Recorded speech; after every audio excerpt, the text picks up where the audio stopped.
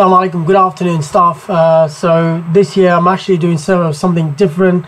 As I used to send a text for quote of the week, I'll be doing that as well, and I'll also be explaining that.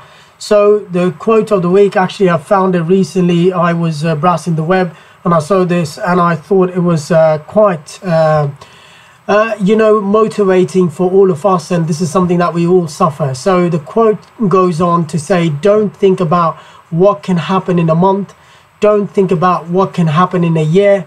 Just focus on 24 hours in front of you and do what you can to get closer to where you want to be. And this is something that we all suffer from. Focusing too much on the future makes us anxious, and most of the time we're really focusing and where the focus is lost and we're thinking what will happen and we're not really able to achieve a lot of things.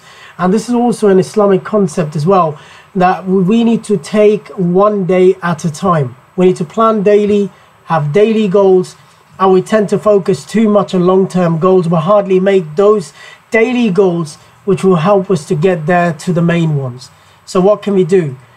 We can take things one at a time, and if you have a goal, whether it may be you want to start a dream job, whether you wanted to start a uni, whether you wanted to to go back to the gym to start working out, whether it could be anything.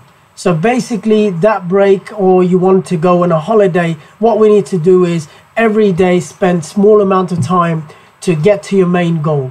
Take little steps towards it. In a month, in a year, you'll be there. Have a great weekend and enjoy yourselves.